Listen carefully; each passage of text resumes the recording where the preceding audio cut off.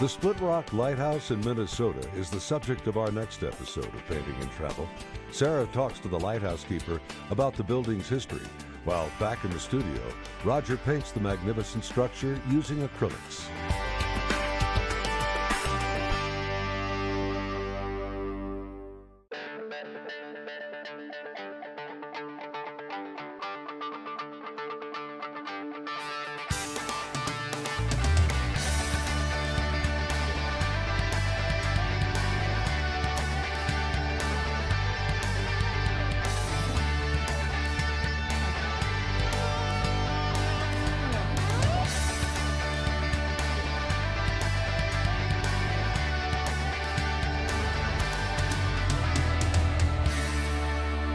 Minnesota is the state of 10,000 lakes, and the biggest one, of course, is Lake Superior, just behind me. And if you have a big lake and you have a shipping industry, you need a lighthouse. That's Split Rock Lighthouse. This is an historical site, and we'll have a chance to look around.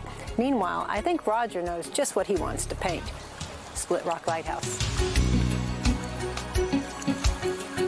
This is the view I want to paint, but there's 170 steps to get down here, and to bring all our equipment here is a bit too much. So I have my sketchbook. I'm going to do a few sketches, take some reference photographs, and we'll go back into the studio and I'll do a painting there.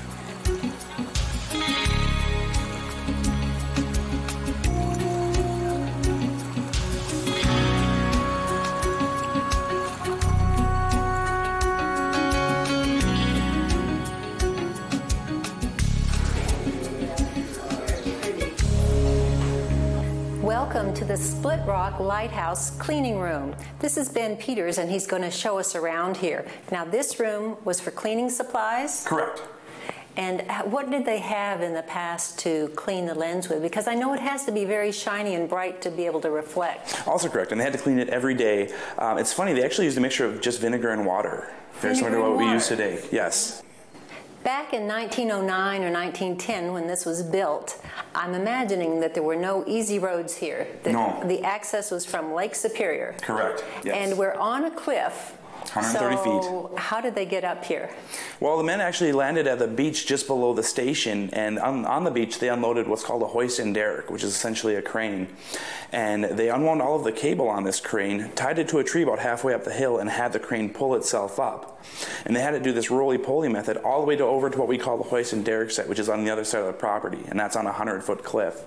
And using this hoist and derrick set, they hauled up their 310 tons of building supplies. I was wondering if they cut down some trees in the area to build some of the buildings. No, actually, there weren't a lot of trees up here. Back in 1908, the year before they started constructing here, there was a terrible forest fire that really left this just a barren rock. I see, so the view was spectacular, but there were no shade. Correct. Yep. And I see that there's a wood pile here. There's a little stove. Does that help you get through the winters? During now that we're a historic site, yes. Originally, they wouldn't have had this in here. They couldn't have had this in here. Problem being, if it's warmer in the building than it is outside, it's going to fog up the window that goes around the lens, and that's going to affect how the light shines. I never thought about that. So you really have to dress warmly and just hope for the best. Yep. No heat. Yep. I'd like to go upstairs and take a look at the lens up close. Absolutely. I guess it's through here? Right through here, yes. And now how many stairs? 32. Okay, 32 steps. That's much less than the 171 steps from the base of the beach down there up here. It's a little easier. We call this our short lighthouse for beginners. Okay, good.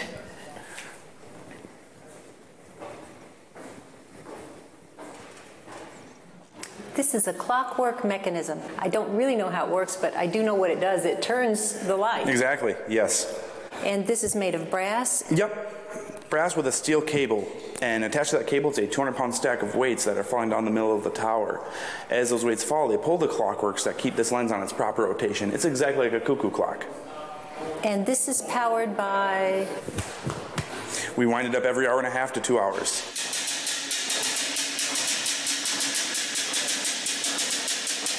In what order lens is this? This is a third order bivalve Fresnel lens. Third order, talking about how big it is, it's about 6 feet around, or excuse me, across.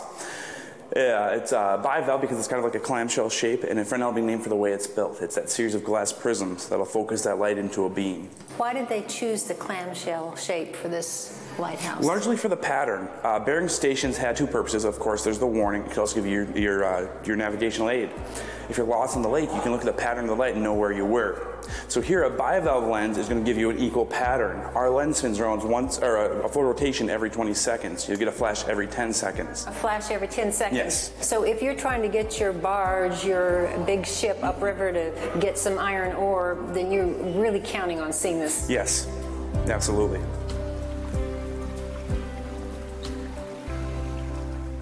Back here in the studio, I was going to paint the lighthouse from the sketch I did down on the beach, which was very dramatic. But as I went through my photographs, I chose this picture instead, and this is what I'm going to paint today. It just has a very nice look about it. I'm using stretched canvas, linen canvas. This is 18 by 24 inches, and I've toned it with a bit of burnt sienna on here to get rid of that white. And I have my drawing already on there to save a bit of time. I'm using quite a few colors today, and on my palette I have titanium white, ultramarine blue, cerulean blue, alizarin crimson, cadmium red light, transparent Indian yellow, cadmium yellow light, chromium oxide green, and olive green, sap green, burnt sienna, burnt umber, and yellow ochre. I think I'll start by putting in some of my darks, which is usually the case, not always. So I'll mix some dark blue here and some green. Just get this a real dark area down here. I'm going to be picking up a lot of colors as I go here, just to get a nice variation of darks down here. I don't want to use just one or two colors, and I don't even necessarily have to mix them on my palette. I can grab them here on the palette and just put them right on the painting. Some of this burnt sienna may show through to give it a bit of warmth. I'm going to vary these colors here, but I'm going to keep them all very dark. These are acrylics I'm using here, so they're going to dry very fast, and I'll be able to go over them in just a matter of a few minutes with more tones and more colors. You can see some of this burnt sienna showing through in little areas. Now, if I hadn't toned the board, that would have been white showing through. Now, I drew the lighthouse very accurately here, but the plants, I just indicated them, and of course I'm losing most of that drawing now. And that's one reason I didn't put in much detail when it comes to the drawing on these plants and flowers. I've got a spray bottle here, and I use this very frequently to spray my paints and to spray my painting. I think I'll stay with the darks here for a bit more. I'm picking up some ultramarine blue and alizarin crimson. That's going to give me a very dark purple color here, almost black. And this will be the lantern room, the color for the lantern room. Ultramarine blue, some cerulean blue. Got some very bright water down here. Ooh, that's too bright. I think I'll add a bit of burnt umber to that. Lighter parts of the painting always need to be applied heavier than darker parts of the painting. So areas like this sky, I'm going to put in quite a bit more paint on the canvas than I would in these dark areas. It just looks better as a painting to do that. I'm going to lather this on here. Now down here at the horizon, I'm going to make it lighter and a bit warmer, so I'm mixing some yellow ochre with that. Just putting that on there quite thick. You know, I can spray this with my atomizer, and if I want to blend that out more, I can do so. That water will help to let this paint spread out some and let these brushstrokes blend together some. I can't wait for very long because this acrylic will be dry really in no time. I guess that should do the sky pretty much. Let's go over here and fill in a little more sky on the left side of the painting. Okay, with some burnt sienna, a bit of yellow ochre mixed with the blue I have on the palette that I use for the sky, I'll touch in this shadow side of the lighthouse. Here again, I'm going to let some of this burnt sienna show through so it will maintain that nice warmth. And I'm just painting around my pencil lines. This lower part of the lighthouse is a lighter concrete than up in here. Okay, mix some of the burnt sienna, yellow ochre again, and some cerulean blue. Get the lighter side of the lighthouse. Maybe a touch of yellow in there. Yeah, let's try that. A little cadmium yellow light. Burnt umber, ultramarine blue, and white. This is the light side of this lantern room. There's no glass on this side because this faces the land. One reason the lighthouses were blocked on this side was because the Fresnel lens act like a magnifying glass, and during the day, if the sunlight was coming this way and the lens was sitting there, it could actually start a fire, a forest fire, or start the woods on fire with the sun coming through the lantern and magnifying areas just like you did when you were a little kid with a magnifying glass. So that's the one reason they had this blocked from the land side. Okay, well, that's quick work of blocking in the whole painting. I can get a smaller brush now and put in a few of these windows. I'm referencing my photograph as I go along here. Pretty frequently, I'm always glancing over at it. Another window right up here at the top. Well, it's only been a few minutes, but these acrylics are quite dry, a little bit tacky, but dry enough so I can work over them now with the second layer of paint here. So now I'm going to start with my greens. I've got my real darks in here, and now I'll start to put in some of the lights. Just start building from dark to light. Probably use the edge of my brush. A lot of the foliage back here in the distance does not need to be very descriptive. So a lot of kind of rough brush work will do just fine, I think.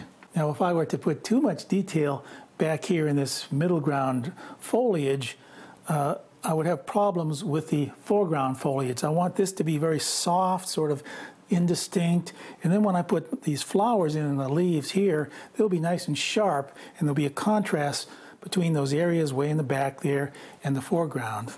It'll make these foreground leaves and flowers stand out. Anyway, that's the idea. I'm going to give this a soft edge here, just using the edge of my brush. Now this is a tree here, and so I need to put some more sky holes in there, some more negative areas. So I guess I'll mix up my sky again with the cerulean blue and white. Now I can touch in a few negative areas and hopefully start to make this look more like a tree. So right here I'm using negative areas to create the trunk of the tree. So these negative areas represent the sky, and this right here represents the trunk of the tree. Okay, now I'm going to put in some of these leaves. I think I'll spray my canvas. I guess I'll start with some darker leaves first.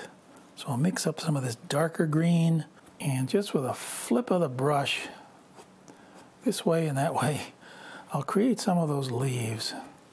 I'm taking my alizarin crimson and mixing with the green. Often if you're having trouble with green, put some red in it and you'll get a nice variation to the greens. I guess I'll grab a smaller brush and put in a few of the stems. Another one goes right up here. Maybe we'll just put 3 of those flowers in there for now. I have to be careful not to cover the canvas with too many of these leaves because I do want some of the background showing through, and I don't want to get it too busy either.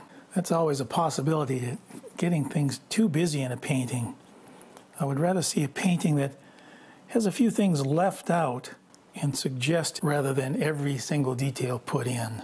I kind of like paintings that look like that. And again, there's a personal preference too. There's nothing wrong with lots and lots of detail. But if the same effect can be done with a few strokes rather than a whole lot of strokes, I think that it makes the painting more effective. I'm going to make this slightly darker right up here because this ridge here, this lip around the lighthouse, is casting a bit of a shadow down here on this part of the lighthouse. And the same thing goes right here. Just darken that just slightly. Yellow ochre and white, kind of a bright look right here. It's a highlight that goes right across the top there with a sunlight is hitting it. And there's a little bit of a window shade or something up there. Just a stroke or two will do it. Well, I guess before I add too many more leaves and things right here, I'll put in the detail back there of the fence and some of the people that are standing around. And right in here, there's a concrete pad that goes around the lighthouse.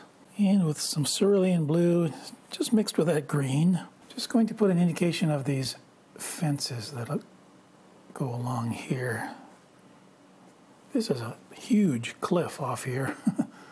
I'll scrape off my palette again.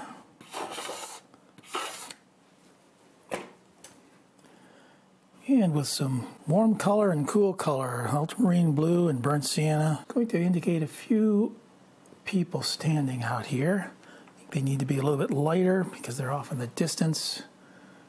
And just with a couple of strokes here and there, grab a small brush with my burnt sienna, just put a few indications of little heads up there. And maybe this guy is wearing a hat, so we'll put a little bit of a brim there. All right, now that I have that in, I can flip up some of my greens into that area. Just take some more of those leaves, flip them up this way, soften that edge right there. Oh, one color I didn't put out on my palette is purple, because there are some purple flowers here. Now, purple is one of those colors that's very difficult to mix with any other color. So store-bought purples seem to work best. Now, you can make a pretty nice purple with alizarin crimson and ultramarine blue, but it just doesn't have the nice quality that a manufactured purple does. So that's one of those colors that just seems really hard to mix. I'll start to put in some of these petals of these flowers. I'm going to make them a bit dark the first go around of these petals, and then after I get these dark petals in, I'll start putting some of the light petals over them. Again, it's just a matter of working from dark to light. These leaves are all dry, so it makes it easy to go over this now, and the purple will not mix with the green. Got another flower going up this way. I'm not following the photograph exactly as I see it, and it's never my intention to copy a photograph. At times I can really copy a photograph and it looks pretty good, but I never want to limit myself to the photograph because often things need to be added and more often things need to be left out. Okay, we've got one more flower over here. I'm making these a very sort of a dark, cool, bluish purple color, and where the light is hitting them, that will get warmer. So I'm going to mix my purple here and I'll try and put some alizarin crimson in there and some white. Now that's going to lighten this. Now we have some of our lighter petals on this flower. I'm going to make the stem slightly lighter with some burnt sienna here and yellow ochre. And I'll touch this stem just here and there. I don't want to see that stem go all the way down because it's going to be hidden by some of these petals. So I'll just put it in here and lose it again, find it again. Maybe put a few more stems here and there. You know, there are some little stems coming off of this. So I'm going to indicate them. Right up here is where the glass starts to show. That's where the lens is tucked in, right in behind there. I'll take some of that sky color again, make it slightly lighter, and I'll put the look of the lantern room there. And on top we have the lightning rod, big round ball up there. All right, well now let's get back to this tree up here with some of my warm colors and a few of the cool colors. I'll wipe my brush off just a little. And I'm going to scumble some warm tones up here where this tree is. Got so many cool tones down in here, cool greens. I think maybe this tree might do well if it's sort of warm. I'll pick up some greens too. And I'll scumble that around to give it a soft edge. Okay, I'm going to have some more foliage going up, kind of covering this area here. Just using the edge of my brush to give that a nice soft look there. Now the side of this hill is going to be darker than the top because any side like this is not going to catch as much light as it would on the top. So right up here, I'm going to make this green slightly lighter because that's where the sun is hitting it. Just does not hit it on the side of the mountain as much. Well, let me get back to the leaves now. See if I can get some more variation in there and with the color. I think I'll try some warm leaves here, some sort of yellowish colors. On these leaves, I just put my brush down like this and I twist it, and that's all it takes. Now this kind of technique can get a little gimmicky, so I don't want to overuse this. It is a good way to make leaves, but I don't want every leaf to look like it was done in this little quick, gimmicky way. So I'm careful not to apply too many tricks, as it were, you know. Need to vary these brush strokes here. Got to put some little patches of green here and there. All right, maybe a few bright leaves will help this. So I'll take my cadmium yellow light, some of the Indian yellow, maybe a touch of the chromium oxide green, and put a few very bright leaves here and there. Here's my cadmium red light, along with some purple. I'm going to lighten those petals quite a bit. I think I need more variation in these colors, so I'll take my alizarin crimson and add a bit of variation here. Okay, a dark color, again, ultramarine blue and burnt umber. That's sort of a good standard, ultramarine blue and burnt umber. I've used that a lot over the years just to make a very dark color. I'm going to add a few more stems here and there. And this is a bright, but it's a new one, and it's got a nice chisel edge to it. So I can just use it on its side like this. I don't have to use a small pointed brush. If I were to use a small pointed brush, it wouldn't hold as much paint, the smaller brush. So a nice brush like this with a chisel point on it, this will hold quite a bit of paint. So I can keep doing this for several strokes and not run out of paint.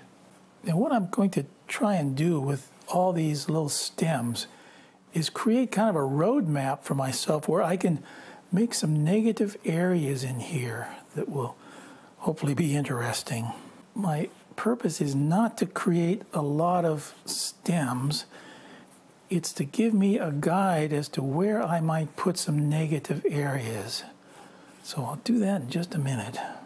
Now let's mix up a green. I'll take this olive green here.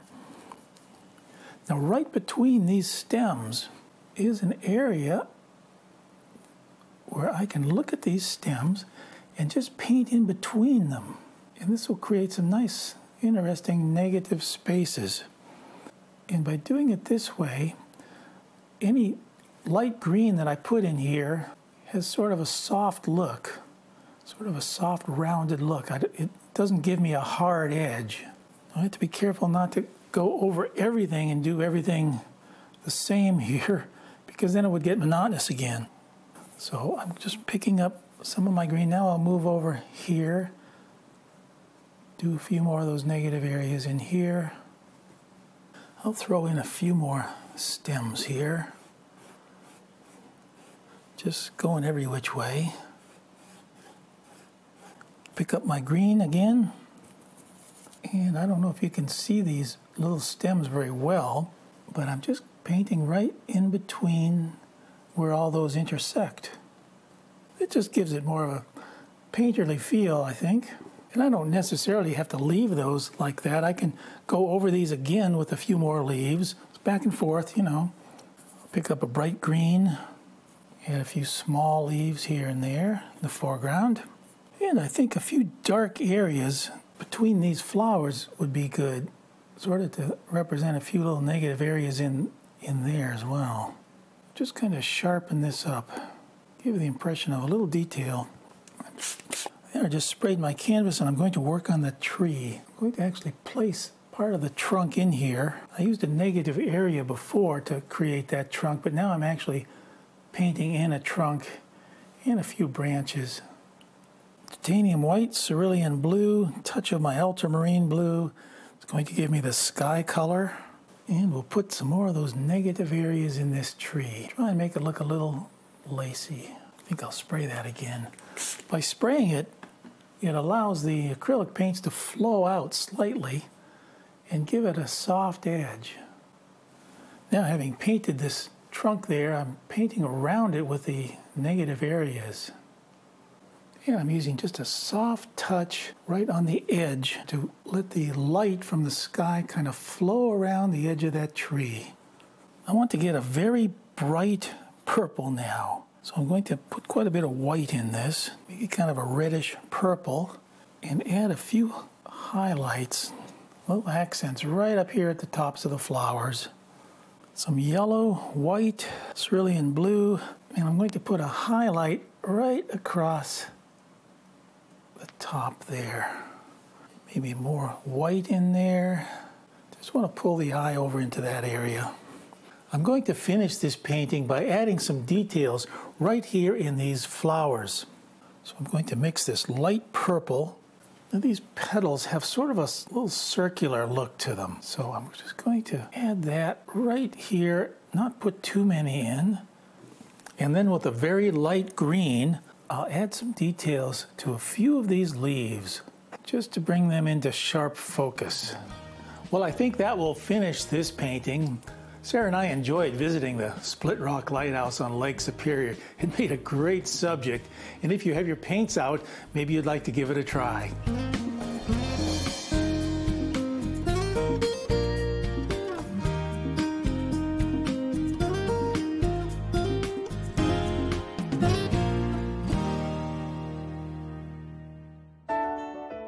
For more information about painting and travel with Roger and Sarah Bansemer, visit paintingandtravel.com.